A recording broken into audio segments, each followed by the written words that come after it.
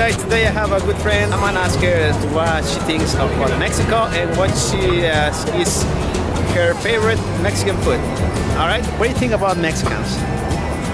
I think there's a lot of stereotypes about them at the moment. I never really met many Mexicans, but they seem like cheerful, good-hearted people, and I don't know. I guess you can't really have one generalization for an entire race of people. Yeah. You think Mexicans are nice or bad? Well, from my perception, they seem very nice, yeah. Okay.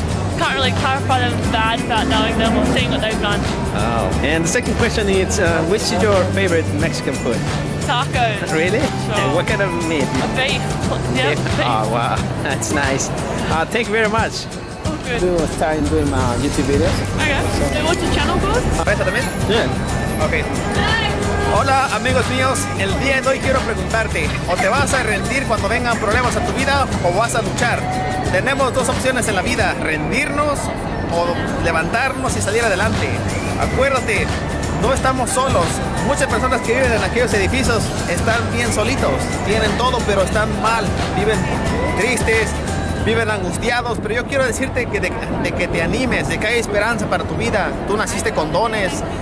Si no conoces a Dios, quiero decirte que Dios está de tu lado. Confía en Él. La Biblia dice, todo lo puedo en Cristo que me fortalece.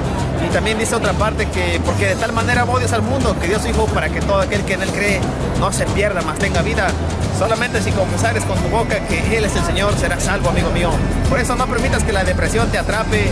No permitas que los problemas te desanimen. Tú naciste con dones, amigo mío. Tienes el potencial para levantarte, para luchar, para tocar las puertas. Si te quedaste sin trabajo, levántate a buscar trabajo. No hay otra opción que levantarnos. No esperes que venga un ángel del cielo y te dé todo lo que tú necesitas. Si tienes la posibilidad de caminar, de pensar, tú puedes hacerlo. No te vayas al lugar de la depresión donde muchos caen y ya no se levantan. No naciste para eso, amigo mío. Así que cuídate, te quiero mucho. Adiós.